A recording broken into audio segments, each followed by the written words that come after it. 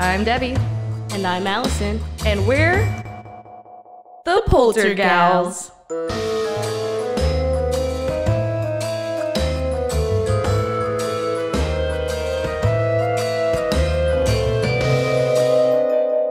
Spooky.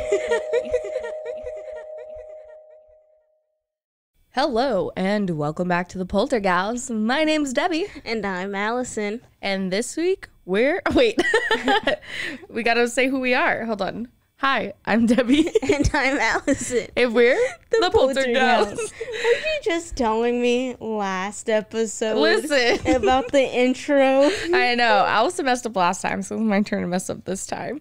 This week, we're going to be talking about the Queen Anne Hotel in San Francisco, California. Ooh. This one is going to be a good one. It's going to be a good one. So. We're getting back to our hotelier. Yeah. But yeah. For whatever reason, y'all tend to like these a little bit. I know. I feel like the hotel episodes are like our best episodes. They are. Maybe it's just a hotel that they can go visit. That's instead true. Of just a few hours. That's true. So, this hotel is a historic 1890 Victorian mansion. Ooh, I love us a Victorian mansion.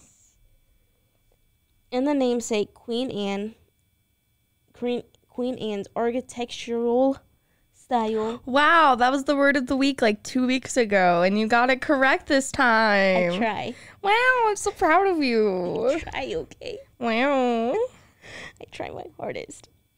So it was that architectural style and decorated in the painted lady style. Yes. It was originally a girls' boarding school, and it narrowly survived the 1906 San Francisco earthquake.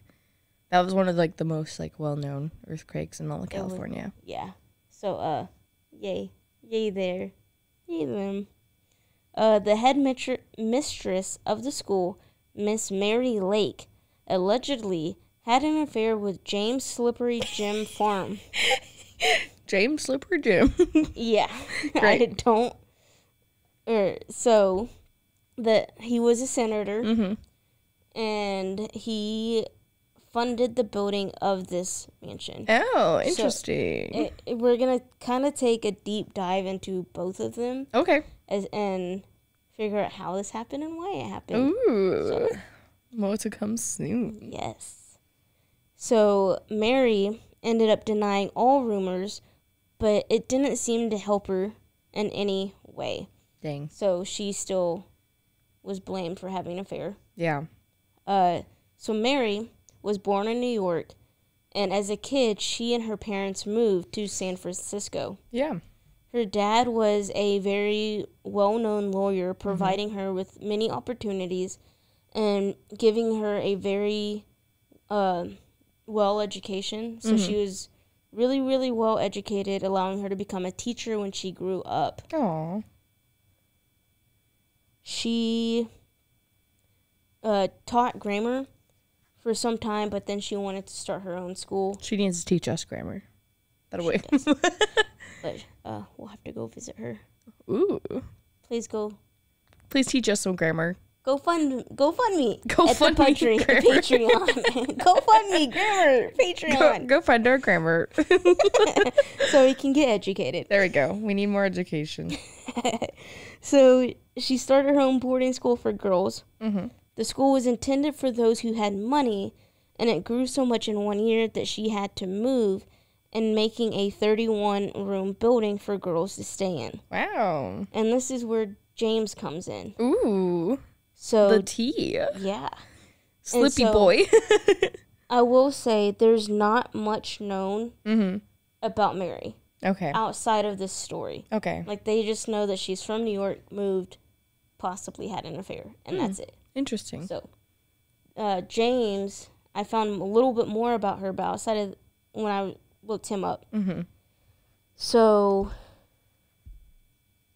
James gave Mary the money that she needed to build this new school. Because for whatever reason, despite Daddy's money, she couldn't do the same. She couldn't make herself this name. Yeah. So she was given that money, and that's where the rumors began. Mm-hmm. It is also thought that James is one of the biggest quote-unquote villains on the West Coast. Oh, no. Yeah.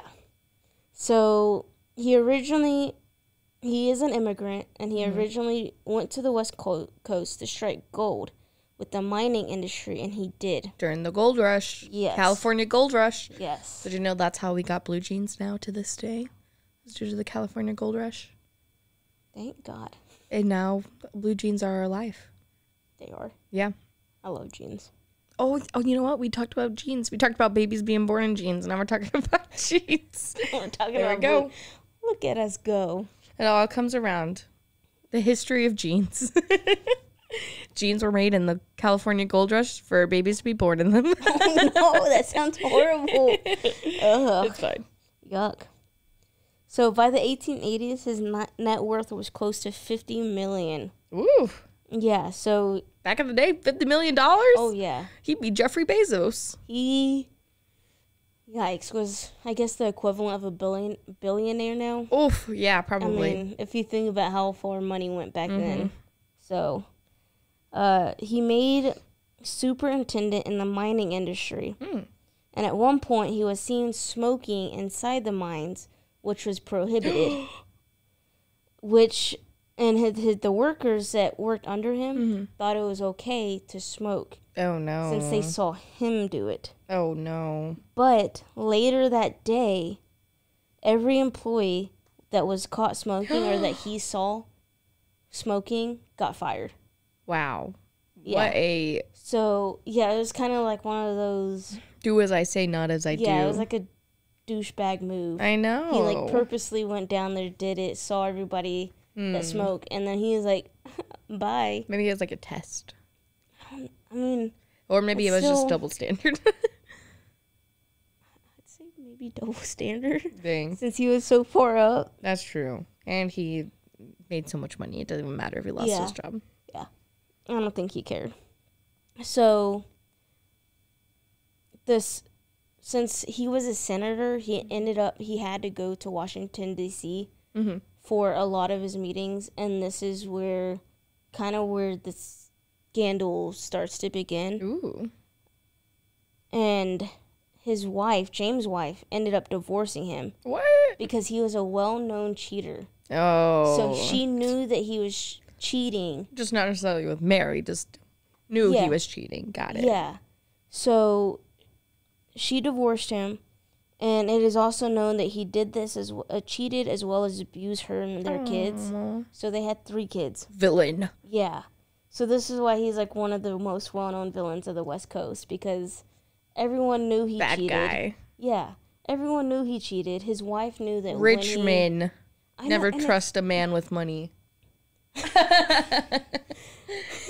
Yikes. We're getting haunted in the studio. Yikes. And then, don't if you see a yellow ghost, it's like yellow snow. Don't eat it. Don't eat it. Don't let it go in your body. No, it's not good. That's how you get pee-pee possessed. Polterpal possessed. Polterpal possessed. See, pee-pee possessed. Pee-pee possessed. The triple P. Yeah, Don't let the triple P happen. No triple P'ing up in this. It's like Guy Fieri. He's like, hi, I'm here. Hi, welcome to Triple D. I'm here to get the best diners, drive-ins, and diners. It's like, hi, welcome to Triple P. My name's Debbie, and I'm here to get into the Polterpals possessions. No. Can someone please Photoshop like me with like Guy Fieri? I'm gonna put, hi, welcome to Triple P. I'm gonna get that ghost that's up there and put your face on it. I'll take a picture. So, after the scandal, at some point he was charged for criminal sex. Criminal sex? So, in other words, rape. Oh. He was charged with rape. That's so sad. But at the time, it was called criminal sex. Yeah. I mean, it makes sense. Yeah. But, I don't know about back in the day, but Crazy. So, James's wife divorced him. Yeah. As she should. Yeah. You go, girl. Yeah. And, so get this. This is where it's like, that damn girl. So, she won the case. Mm-hmm. got custody of all 3 kids. Dang. Full custody. Wow. Won $4.25 million. Get that bag. along with 2 of the properties that they had together. Dang. Yes, you go. Which, yes, Queen. Yeah. So Queen Anne. Yes, Queen. Can imagine 2 properties, and these were like mansion properties. Dang. 4.2 million on top of that. Yeah, but I mean, like, she had to go through so much bad stuff. Like, is it? So she was like it? making bank. But at this time, this was very much unheard of. A lot of the time, the woman would end up left with nothing. Oh. So she was very, very. She was a female icon. Yeah. Feminist icon. Yeah. So it was like, thank God for her. Yeah. But unfortunately, bad for her, there was no historical proof of the affair. Oh. But many seem to think that it may have been hidden since James was a senator. So he was probably paying people off with money. He had the ability to hide it if he wanted it to. Nice. So it's kind of one of those we don't really know because there is no proof of it. Yeah. Unfortunately. And since Mary's death, the Queen Anne Hotel has had many owners, from brothel owners to church caretakers. What a turnaround from brothel to a church. Yeah. And then to mysterious secret societies. Ooh, I love a good secret society. Yeah. So there's that. And again, outside of that, of the whole scandal, not much else is known about Mary. Dang. So there's that. Wow. So it sounds like we got wrapped up in the lives of James and Mary. Yeah. And now this building was left to be haunted. So at some point, somebody obviously took it, bought it, made it into a historical hotel, and that's what it is now. Wow. Yeah. Congratulations. So go them. Yeah. But very sad for Mary. Yeah, for Mary. And James's wife. Poor James' wife. She was just trying to do good. She was doing the best she could. So anyway. sad. Yeah. So that's all the history. Yep. And it's time for us to take a commercial break. And now, a word from our sponsors. Spooky.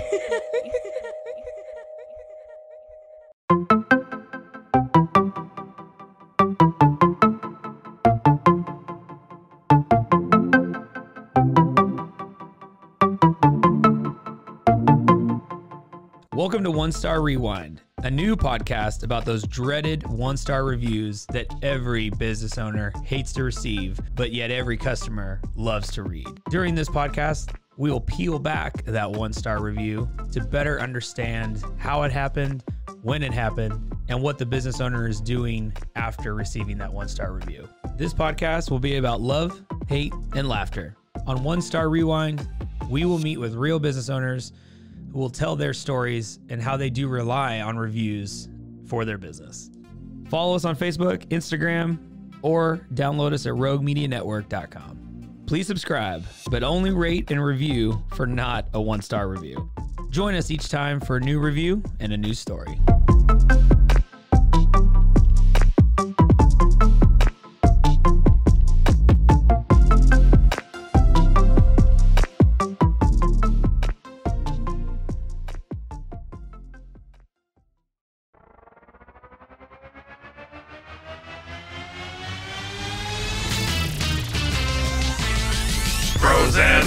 Foes and heroes. Gonna tell you about pros and foes and heroes. Gonna tell you about. Hey, I'm Zach. And I'm Mike. And we have a fantastic new podcast to tell you about. Bros, Foes, and Heroes. It's the two of us looking into the world of comics, breaking down some characters that you may have never heard of, and some that are just absolutely ridiculous. Yeah, so Zach comes up with a character each time, and I go into it just completely blind. I don't know who this person is or what their abilities are or anything, and basically I guess we kind of go over their origin story and just some of the ridiculous stuff that maybe, especially Golden Age stuff. Oh, Golden Age stuff is always the best, and we will make sure to highlight all of the shenanigans and just absolute weirdness of everything. Yeah, that's right. So subscribe today and follow us on Instagram at Bros Foes Heroes. And if you don't, I know where you live. Not really, but please subscribe. Bros and foes and heroes. Gonna tell you about bros and foes and heroes. Gonna tell you about.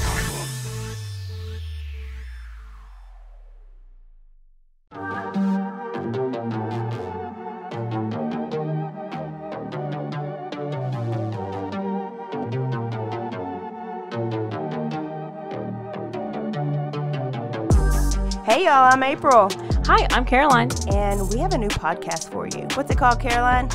Bloody Happy Hour. It's going to be your new favorite guilty pleasure. We're going to talk about some bloody stuff. Serial killers, true crime, Rape. rapists. Why not join us? We'll have a good time. You literally never know. I don't know what I'm going to say. Bloody Happy Hour.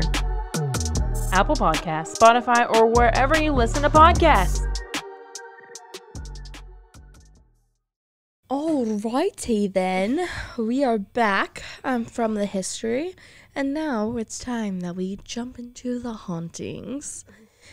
So this building has been obviously a multiple plethora of random different things. Yes. So there are quite a few hauntings. So not all are bad. I feel like a lot of times we just get like stuck in like a bunch of like negative, like ghosts are evil and like it's so sad. But in this edition, it's not that bad. So actually, let's start off with the friendliest ghost. And then from there, we'll go down. So the friendliest ghost, Casper, obviously. This ghost is actually reportedly incredibly friendly and often takes care of hotel guests as best as it can. This ghost is usually actually seen unpacking suitcases. He actually tucks the guests in to make them nice and comfy.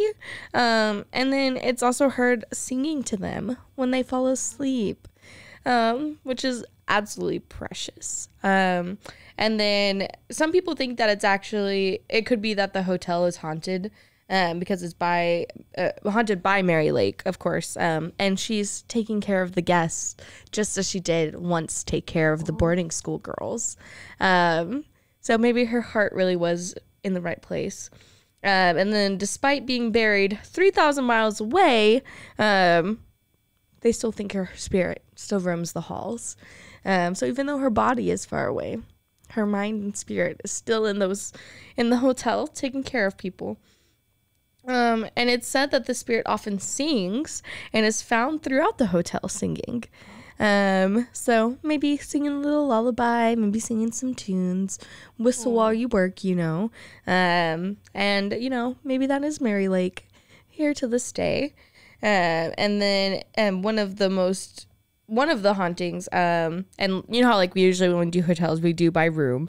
So this was actually in room 410. So 410. And this is actually Mary's old office. How nice. How nice. And so, of course, she's one of the spirits that was said to haunt this room. The reason why is at one point, a guest actually woke up on the floor with the blankets tucked in underneath them. And so they're pretty sure that she just, like, tucked him in. And they were like, oh, sleeping on the floor. Let me just take care of you. And then it's said that Mary actually tucks in guests quite often. So this is a rather normal occurrence to actually happen. So like when you're there, just expect to be tucked in. So yeah, very cute. This actually happens so much that people actually request just to stay in room 410. I don't know why, but because they want to experience. They want Ghost Mommy to tuck them in. Ghost Mommy. Ghost Mommy. She's the real Ghost Mommy. Wow. How nice. You know how I feel about old lady ghosts are super nice. I'm just like, Ghost Mommy, tuck me in, Like, I'm fine with that. Like, that's a vibe. Episode 1. I know. But If you don't understand that reference, please go listen Go back and listen to it. Stanley Hotel, episode 1. Shout out. Shout out to us. But yeah, and there's some speculation that the friendly ghost and the ghost of Mary are one and the same, but could possibly be two different entities. It is also said that if this is true, then Mary never truly left. And she never left out caring for others and wanting to teach. Despite being accused of having an affair and despite all the negative connotations, maybe she really was good at heart and just wanted the best. Oh, sweet. And then, so that was a little bit about Mary's ghost. So I started with the friendliest. And now we're going to move on to secret societies.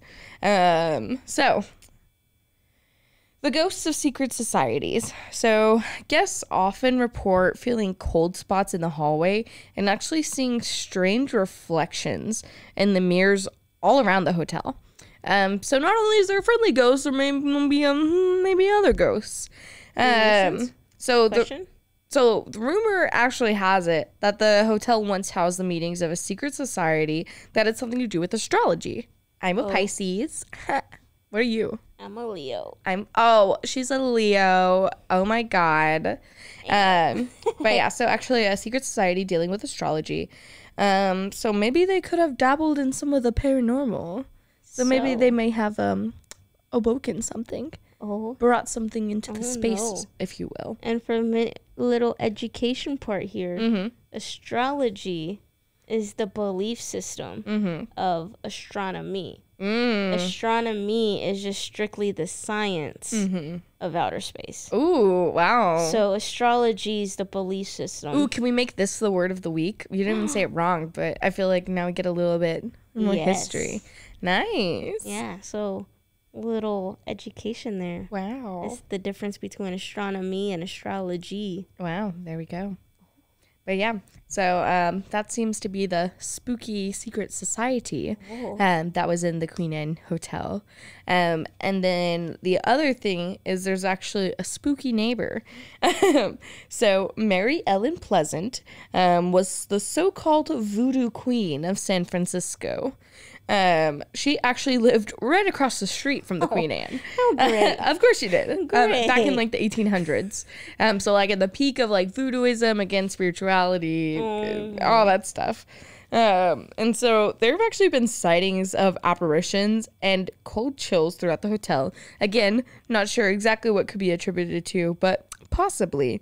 And then there's also been actually EVPs. Can you tell us what EVP is? It's an electric voice phenomenon. There we go. And even seen little girls singing in the hotel. So, yeah. Sally, little Sally. Poor Sally. Little Sally. Poor Sally. Singing in the hotel. And then there's actually like a bunch of videos on like YouTube or amateur clips of people like catching stuff. Maybe we can put in a clip in our YouTube video. Or maybe I could find one and put it on our Instagram. But yeah, so if you actually look up the Queen Anne Hotel hauntings, you can actually find a bunch of videos, some amateur clips, and EVPs that you can actually look up. And there might be a chance of running into one of the girls, little Sally, that once was at the boarding school. Yeah. So it kind of gives you options. You can be tucked in by Mrs. Mary Lake. Maybe you'll be able to see little Sally. Maybe you'll get into some voodoo. Or maybe you might summon some astrological, who knows. But yeah, and then there's also a chance to possibly see James. Again, allegations. And then the high chance of running into Mary. As long as you stay in room 410. Stay in room 410. That's what we're here to tell you today. You're welcome. But yeah, and that's all the hauntings for this one. I know that we usually try and be like, oh, negative energy draws negative energy. Yeah. But you know, not everything is so bad, people. No. I thought we needed a lighthearted episode. I feel like the last couple ones we've done have been like really like rough, like all the trigger warnings. So this one I was like, let's just tell a little drama. Let's spill a little tea. Let's talk a little friendly spooky ghost. Yeah. I mean, this one was definitely interesting. You know, I guess it's kind of modern day problems that still happen to be modern day. Yeah. But, and then I know that with some of these, like, EVPs and stuff that I read, some of them seem to, like, they believe are faked. Oh. Which I'll let you all decide. Well, Because I did watch some of them. mhm. But, you know, it's kind of hard to debunk it if you're not there. Yeah, that's true. And that's why you guys have to go for yourselves. We're here to tell you the history and tell you about the hauntings. Yeah. And then it's up for y'all to decide. Ooh, yes. And then maybe as we continue to grow, we might ourselves get to go. Yes. Um, But for now, we'd love for you to leave it in the comments. yeah, comment down below. Give us a like, a subscribe, and a follow. Also, don't forget to rate us. Give us a rating so we can get our Please. Spotify up. Yeah. Spotify, Apple, Stitcher, Google, whatever you're listening to us on, please and thank you. Oh, yeah. All right, and that's all for this episode. See you next time. Bye. You've been listening to The Poltergals. A Rogue Media Network podcast.